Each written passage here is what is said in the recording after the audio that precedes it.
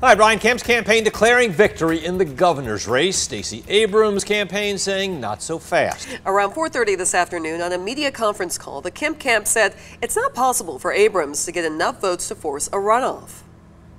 I think the message here is pretty simple. The takeaway is clear. This election is over. The votes have been counted, and there's a clear winner. Brian Kemp is the governor-elect in Georgia.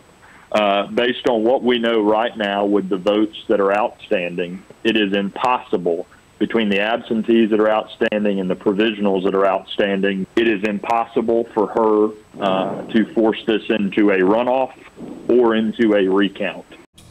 A look at the numbers. Kemp with 50.3%, Abrams 48.7%. Austin Chambers, who you just heard from with the Kemp camp, said on that conference call there's 22,000 outstanding provisional ballots and 3,000 absentee ballots, and Abrams simply cannot overcome the margin. The Kemp campaign now calling on Abrams to concede, claiming that over the last 20 hours the Democrats' story has changed, but Kemp's lead has not.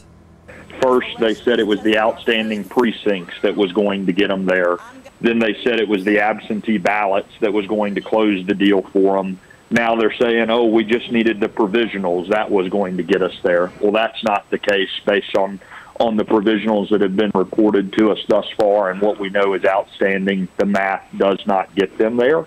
But, you know, losing politicians and desperate politicians do desperate things. So who knows what they're going to throw next, but we know this. It's not going to change the outcome.